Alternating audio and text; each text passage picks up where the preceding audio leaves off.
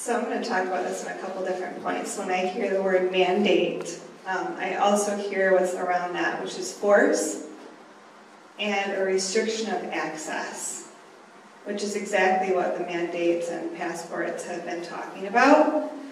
So in this part of the world, we see force used in certain ways, but in most of us are probably aware that we would not want something forced on us medically in most situations.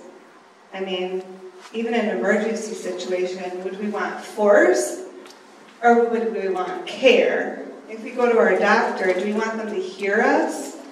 Do we want to be able to ask questions and get accurate, informed answers? Do we want our doctor and healthcare provider to walk through the process of informed consent with us? If we do, then it's probably obvious that a mandate would completely circumvent what we've probably all been privileged enough to experience at least a little bit in our lifetimes here.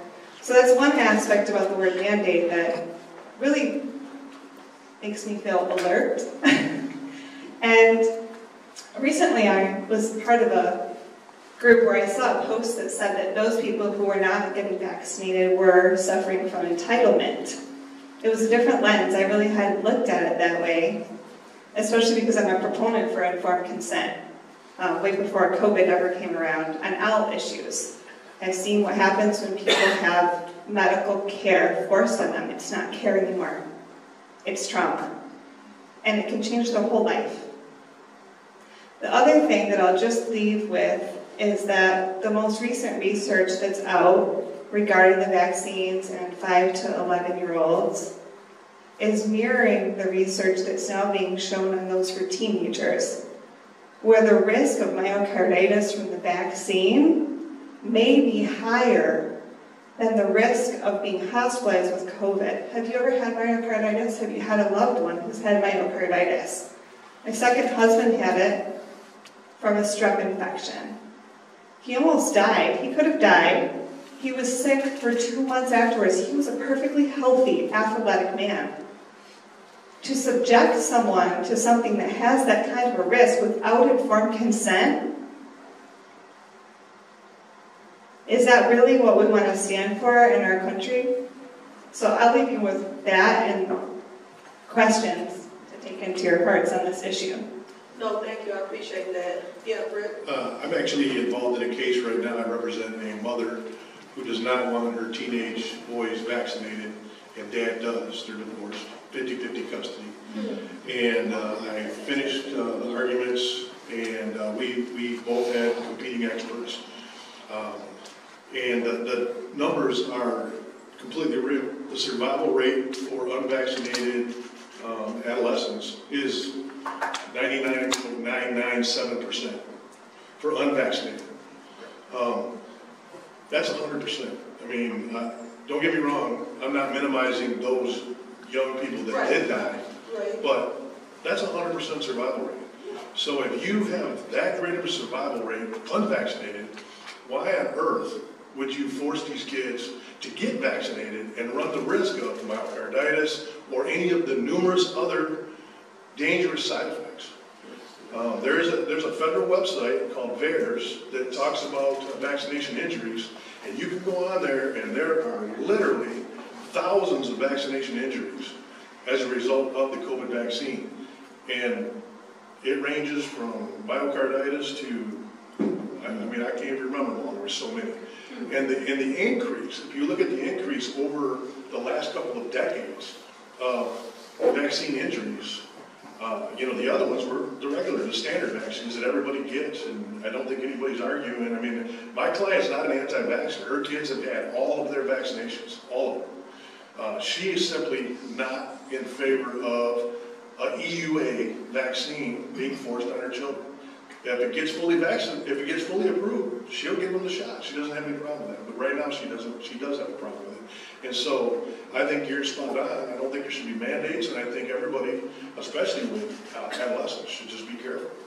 The deal with the VAERS, I think, if I'm not mistaken, is like less than 2% are reported. I think it's around 2%. Because a lot of doctors don't know about VAERS. And then then the ones that do, it's so much paperwork that they have to do over continually, but some of them are just not putting it out there. And I guess for me, thank you all for those comments.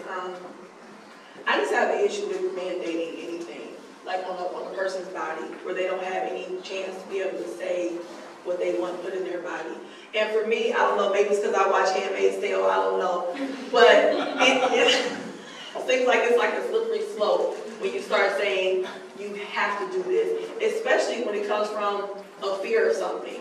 Like whenever you use fear, fear is associated with emotion to me, and whenever you do something out of an emotional state, and I'm not dismissing the urgency in regards to like the health scares and things that's going on. What I'm saying is that when we start saying that the government or whoever has a right to say you have to put this into your body, you have to do this, and you know, and again back to Pat's point about employers. Employers can do their private, they can do what they want to do. I guess for me, when it's this big umbrella of the government saying you have, because then what's next? What next will they do? And I know I probably sound like a crazy person, but I mean that's just something that I think about when it comes from, you know, this like, okay, how does this slippery slope happen? You know, is this something that we're starting here and then it'll go to something else? How do we balance that? So that's my take on it. And that's why I wanted to focus those questions though, because I think that those are dissimilar as well. They're two different concepts. And I struggle. I don't know where I come down on it. I just really don't. Because I think, from my perspective, everything has to emanate from some sort of law and some sort of power. And I don't know how they can do that. For some of the reasons that you just brought up, I just don't know the answer to the question. I don't know where I come down. Yeah, it's a tough. Can I make a quick comment? Sure. I've been vaccinated, but I can see both sides of the situation, both sides of the story. I heard a situation today from a client of mine who's got an assisted living place full of elderly.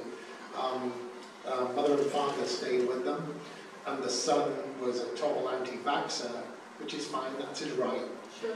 He was diagnosed with COVID 8-9 days, but he carried on visiting and didn't tell anyone. Oh, so that's irresponsible. I would say that's just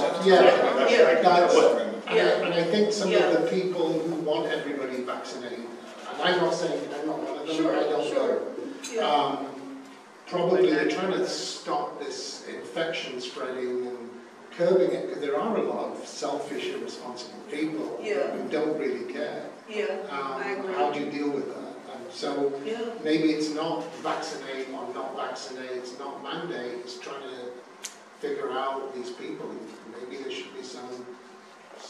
That's actually one of the questions I had early on when we first started talking about the vaccine, is like it being rushed through, but also being rushed through because we were getting pressure. Well, we need to open businesses up again, and we need to get the economy jump-started. And so I feel like the pressure to move it forward so quickly it's like a sliding puzzle. You can't do this until you move this piece here, and you do that piece here, and things get slammed around, and so like, but also I feel like the same people who are forcing us to reopen businesses when people are exposing everyone to COVID are the same ones who don't want to get the vaccination. That is just that correlation or causation or whatever. It's just an interesting thought that I had at the beginning. But I agree with you. Like, people should be mindful. I mean, exposing somebody to COVID. Like when I was on dating apps, during, like I wasn't going out, but like it almost felt like I was talking to a potential partner about STDs. Like, well, I was going to say that. Well, about AIDS and stuff. Like if I have AIDS and I don't tell people, I don't tell a partner that, and I expose them to that, that's criminal. You can go to jail for that.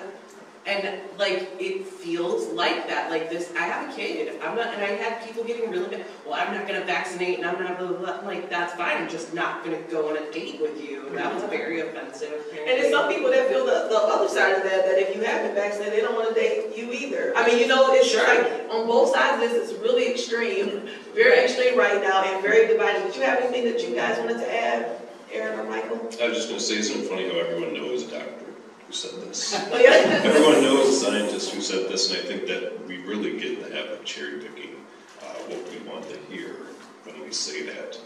And I'm just tired.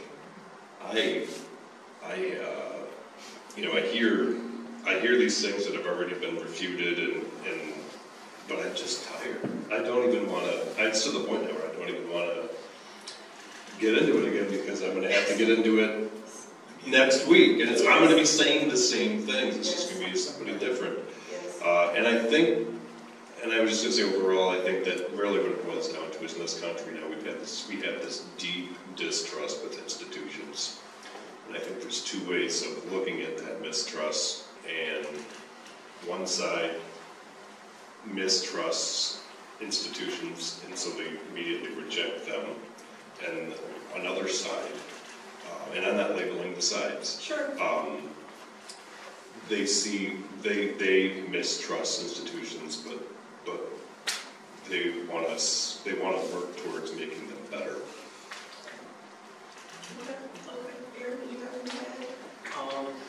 Not really. I guess my degree is health sciences, so I trust doctors that say that the vaccine is safe and that you should be getting it.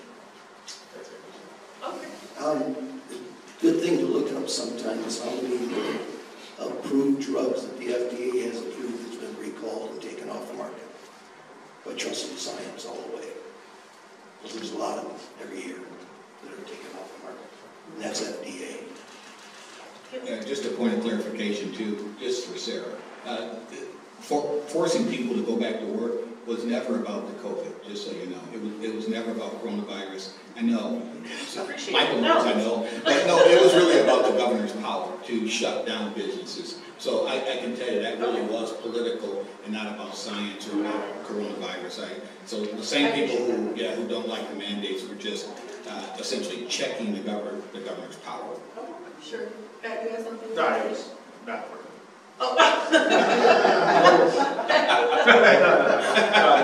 Just if we're the comment about check the FDA list about what drugs have been recalled. Well, let's not take any drugs. I mean, then I'm not going to be prescribed anything. I'm going to go get leeches. To some extent, I'm being flippant a bit, but I often am. But it's to some extent there's a level of risk to which you will always take, and I guess that's the personal choice thing. But I'm not going to be scared of taking something that has been in production, not for this particular virus, but for the type of vaccine since the 70s. Well, and you guys can exchange numbers and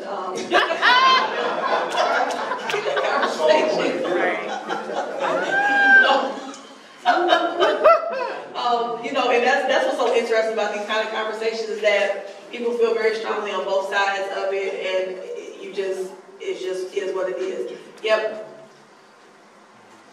So, me personally, I don't like being forced to do anything, but if my mom said, Grace, you're going to get the vaccine, it's going to help you, sure, okay. I'm fine with that. I'm a kid. She can choose for me. I know she probably wouldn't want to do that, but if my parents said, Grace, you're going to get the vaccine, I'm okay with that. But also about the science about this, science has a lot of holes, and it's not always correct. Like, science isn't going to explain everything, and it hasn't. So we can't always just trust science for something this big. People have died, but then again, the vaccine has helped a lot of people too. Yeah, it's definitely all a gamble. We have one question in the back, and then we're going to wrap this part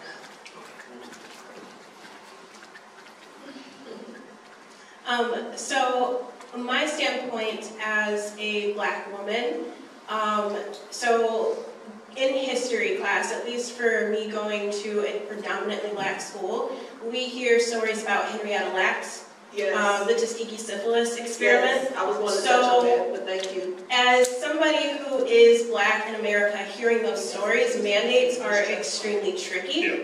I am very much pro-vaccine and hope that everyone does get it, but I also understand from that standpoint why it's tricky, because there have been situations in which Black people have been forced to do something and it has been completely not for their well-being. Yeah. That being said, in this particular situation, it's kind of a thing on which we have to consider what is best for the common good of everybody. I hear a lot of people always say, well, there's a 98.9% survival rate and it's not worth it. Well, 98.9% of the population versus 1%. 1% of the world population is 78 million people. So I feel like in one sense, it's good to kind of still give everybody their civil liberties, to not force something on them, but we have to also consider there's still a lot at stake. A 1% of the population is still enough people to do damage, and there's already been enough people who have passed away to do damage. We're in a labor shortage right now, and it's not necessarily because people don't want to go back to work, it's because there is a lot of people who have passed away. So it's one of those tricky things in which I get kind of what they're doing. It's almost like a scare tactic, like, oh, we're going to make everybody get the vaccine, because in my opinion, I feel like it's more of a, well, maybe if we scare them into, we're going to force it on them, maybe they'll all kind of want to take it into their own accord and get it. And I feel like because this whole entire world has been flipped upside down over the past 2 years, everyone is out of their minds and crazy, because everybody's scared. Even the people who don't actually take it seriously, they're scared, because there's so much uncertain. We don't know if we're going to go close down again. We don't know if we're going to hear somebody passed away. So it's a slippery slope, but I can kind of understand why it's kind of heading towards where it is because of how much is at stake. But ultimately, I don't think a mandate is going to be the best decision based on the history of America and based on even decisions like Texas with women's reproductive rights. Because if we allow them to mandate us to get a vaccine, well then everything that people are trying to do now to protect women's reproductive rights, they could go ahead at a drop of a dime and say, well, you let us tell you to get the vaccine, so why can't we tell you what you can do with your uterus or not?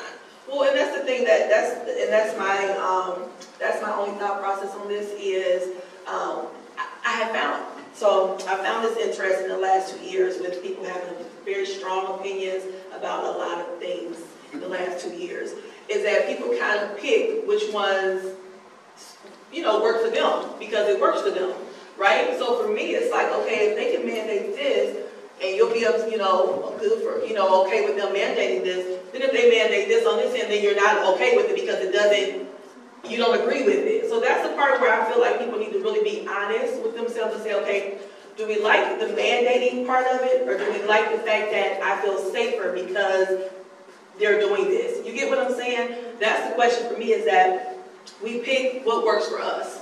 And if we like it, then it's good. But if we don't quite like it, then it's not good. It doesn't work like that. It's got to go across the board. So that's my thought process on it when we start talking about mandating something. Because for a lot of people that are agreeing with mandating, it's because they want it to happen because they don't want to die, essentially. That's really what it boils down to, is people don't want to be sick, they don't want to die, they want to be protected. So they want everybody else to take that into consideration as well, which I have no problem with that. But what part of that, if it goes to something else, will you still be okay with mandating? That's my question on it. So. I just have a two-part comments real quick. First of all, I think when a great deal of the country and the world were in fear, there were people who overcame their fear to still go out and do, services and, provide the goods that the people needed during the time. The same fear that kept people at home, a lot of people that went out and worked dealt with that same fear. But they overcame this, so everybody here and the people making the laws could have somewhat of a normal life. And to turn around and then put a Band-Aid on, okay, now we got the shot, take it or get out. And you were in the trenches the whole time. Oh, you're talking about the nurses right. and different essential workers. It's disgraceful. And secondly, the people who are at risk for this COVID have always been at risk for a great deal of things. There's been no talk on, safeguarding or building your immunity, no talk on nutrition. They tell you, diabetes, high blood pressure, all of this. This is stuff where you're at risk. You can catch a cold and die tomorrow. You know, but nobody's addressing this. You know, going back to, when I was a kid, we used to have the nutrition thing. It was taught in schools. It was on commercials. They talked about the foods that were good, everything else. There's no talk about that. Everybody want to live a kind of crazy life and just get a quick fix. But for those of us who try to live holistic lives and don't deal with it and haven't had a cold in 10 years and all that stuff, I don't want certain things to be implanted into my system. You know, I should have the right to be able to say, hey, you know, I'll deal with whatever comes with it. If you're afraid the shot is there, get the shot. I respect that. Disrespect the fact that the people who don't want to get it. And again, for people to stand out here, when you were in fear, you know, it's a doctor there, it's a nurse there, it's a guy handing you a groceries, turn around and say, okay, get up out of here. If you don't get your shot, it's disgraceful. Thank you, thank you, thank you, thank you, thank you, thank you, thank you. I really, woo, we tackled some good topics today. I feel as though we did. I know it's late, it's 9 o'clock almost, so I don't want to keep you guys, even though I would love to sit here and talk all night. Because I really do enjoy this. I really enjoy understanding people's whys and understanding like how they kind of got to where they are in their thinking. And I also enjoy different perspectives because we need that, because that's the only way for us to actually grow is to hear people that don't echo what we feel. So I really appreciate everybody being honest up here and transparent. And also, I really do appreciate everybody being respectful of the fact that everybody was honest and transparent. So I really do. Does anybody have anything they want to close with real quick? The score of the Braves and the let me look it up, though. He's got it on his phone. I think it's over yet. Thanks for the invitation. Yeah, thank you, Jimmy. I appreciate you. Anybody else? Thank you all for being here and listening Yeah. and talking. Yes, I appreciate the audience members too for sharing your perspectives for sure. Well, I've done several of these with Aaron now, and every one of them has been enjoyable, and the dialogue is always fantastic, and I appreciate the opportunity to express my views and hear other views, and help everybody hopefully understand each other better. Yeah, yeah.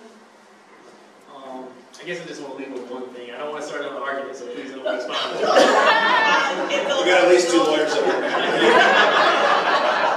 2 lawyers in here. As a culmination of things, how much time do you give someone to, say, accept marriage equality, accept gay marriage, accept interracial marriage, accept the black, just being black and living? I know that there is a huge generation gap between all of us, but that gap needs to be closed. And the slower it's closed, the more people are getting infected, the more people are dying. And you can't give someone forever. You can't give someone 20 years to accept things like that. It has to be done as soon as possible. Thank you, Aaron. Need a vaccine for it. Thank you, Aaron. I appreciate it. Anybody else want to say anything? Oh, awesome. He'll write about it. Right. No, again, thank you guys so much. I appreciate you all for being. I see some people that were here at the first one. Thank you so much for coming back to the second one. Again, I appreciate my panel here for you all being so transparent and just so gracious to each other. That's what makes it successful, is that you guys really do honor that. So I do appreciate that. And again, to our audience member, everybody that helped with our sound, visuals, and makeup, and everything else. Our events manager, I created that. So no, and Natalie, thank you for helping with the mic and cleaning it off after everyone, so everybody feels safe. So thank you guys so much. It's been a great evening. I appreciate you all dearly. Thank you.